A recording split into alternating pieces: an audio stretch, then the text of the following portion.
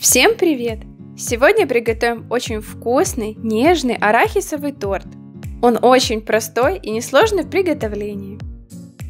Берем 4 яйца, добавляем 120 граммов сахара и 1 пакетик ванильного сахара, это 10 граммов.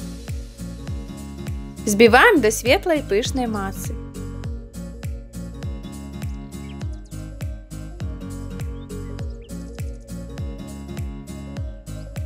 Затем добавляем 150 граммов просеянной муки в несколько этапов.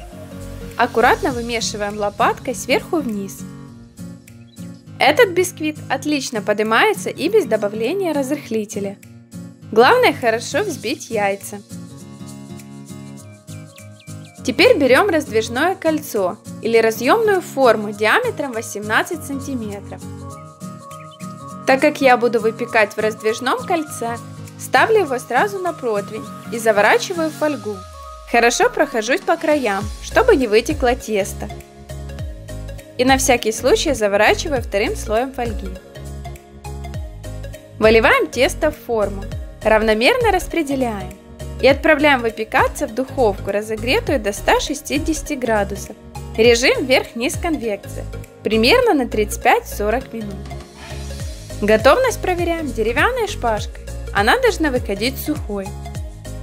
Достаем бисквит из формы и даем ему полностью остыть. Вот такой высокий, красивый он получился. А пока приготовим сироп для пропитки. Нам понадобится 110 мл воды и 2 столовые ложки сахара. Доводим до кипения. Снимаем с плиты и переливаем в другую посуду, чтобы сироп остыл. Теперь приготовим крем. Берем 160 граммов мягкого сливочного масла комнатной температуры, добавляем пол чайной ложки ванильного сахара и взбиваем несколько минут.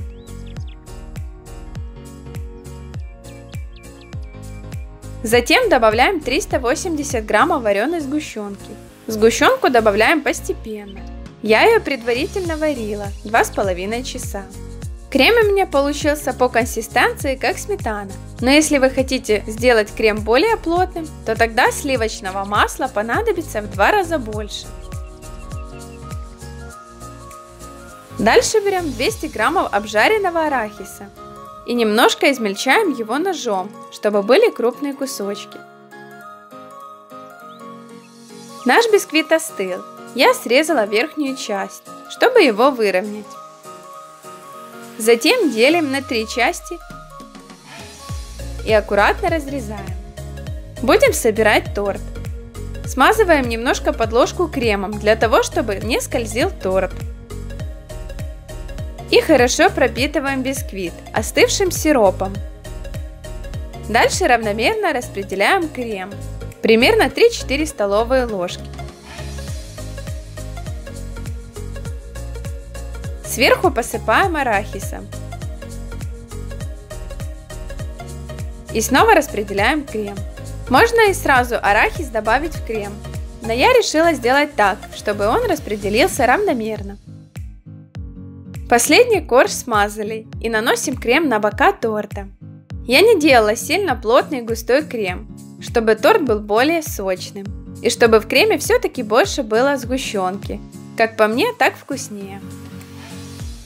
Теперь присыпаем весь торт оставшимся арахисом.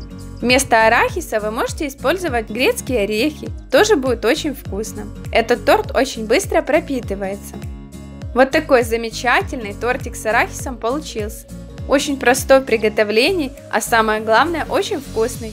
Если вам понравилось это видео, подписывайтесь, комментируйте, ставьте лайки и не забывайте нажимать на колокольчик, чтобы не пропустить новые рецепты. Приятного аппетита, хорошего настроения, всем пока!